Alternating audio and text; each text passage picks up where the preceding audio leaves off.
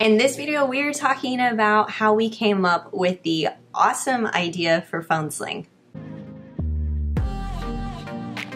Hey guys, welcome back. It's Justine and my husband Kyle. Hey. And today we are going to be talking about the idea phase for coming up with your own physical product and turning that into a side hustle. So we're doing that with Phone Sling. If you didn't check out the first video, I will link to that in the description below. But this is the product. I'm going to be talking about the idea phase, which you were obviously instrumental in setting up. So walk us through the idea. No problem. So I am very observant of a lot of things around me. That's just part of my nature. So what I was looking for was things that frustrated people. And sometimes, you can look in the mirror to find what's frustrating. That's what I did. So I fly a lot for my job. And after long days of being outside, sometimes it's hot, sometimes it's cold, and I take the late flight home, I'm exhausted. I don't want to read. I don't want to do email. I don't want to work. I don't want to do anything. I just want to sit there and watch a good movie. So I started doing this while I fly on my phone. And I found that after a 4-hour flight of holding my phone all awkward and everything, there was a better solution to this. And I also was observing other people doing that. Here's a few pictures of folks that are very, very uncomfortable. So the first one, look at this guy. This guy is completely hunched over.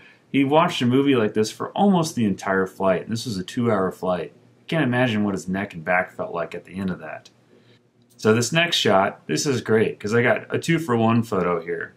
The gal that's closer in this picture, she held her phone like this for the entire flight, constantly moving it from the left hand to the right hand to both hands, down, up, all that kind of stuff. The girl in the pink shirt, she has her phone sitting down in her lap, and you can see her neck is all kind of twisted and at a weird angle. And after a 3-hour flight, I'm sure her neck was hurting and she was uncomfortable and all the other above things that you could think of about being in this position for a long time. This last photo is great because I've constantly observed people being creative with how they're propping their phones up. This one is one of my more favorite ones because they're using the safety announcement as kind of a holder with the tray table up to balance their phone. Luckily it wasn't a turbulent flight so the phone didn't fall down, but I've seen people do all sorts of things between using a couple of books to using upside down cups and all sorts of things. So I was observing the need. I wasn't just feeling the need within my own life, but I was watching other people having the same exact experience. So I decided, let's come up with a good idea. Let's figure out a solution to this. And I started giving myself the requirements. I wanted to work with the tray table up and down. I wanted to be able to adjust to any viewing angle, so if someone reclined their seat, it wouldn't be weird, and all these other things. Because I said, this is what I would want in a product, and then let's go and see if we can design this efficiently. My expectation with all this is that the reality is that I hope this project and product is very successful. We've worked quite a few hours on it so far. But what we're going to have to do at the end might be the most difficult. If the market comes back and tells us nobody wants this or not enough people want this, we have to listen to it. And we have to put it to the side and start on our next idea. That could be a very tough solution. But like I said, I hope this is very successful. But my minimum expectation is that we're going to learn a lot on this journey. I don't know what's to come, and when you don't know what's to come is when you learn the most.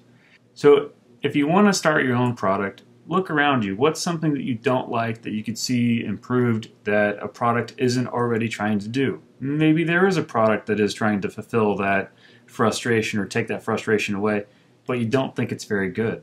Make your own. Start with a sketch pad. Just sit and drink a beer and come up with a good idea, or sometimes good ideas come to people in the shower. Do something. Like, the idea phase is always kind of the fun part of it. And start with what you know. I think for you, because you travel so often and you like to watch movies on your phone while you're in the air. It was something you were familiar with, that frustration and thinking, how could this experience be better? So start with what you know and what you're passionate about. You may not know that passion right off the bat, but as you start digging into that project, if it's something that is constantly on your mind and you're thinking about it a week from now or 6 months from now, then you know you're onto something. Exactly. So that's how I came up with the idea of Phone Sling. I saw my need and other people's needs. I came up with a design, and here we are. So now the next video is going to be about all the prototyping we did. We actually went through 13 different prototypes. If you guys want to check out the next video on prototyping, it's insane how many iterations we actually went through and how long it took us to get to the final prototype. Be sure to like and subscribe. I will link to the other video below that we did, and make sure you tune in. Thanks.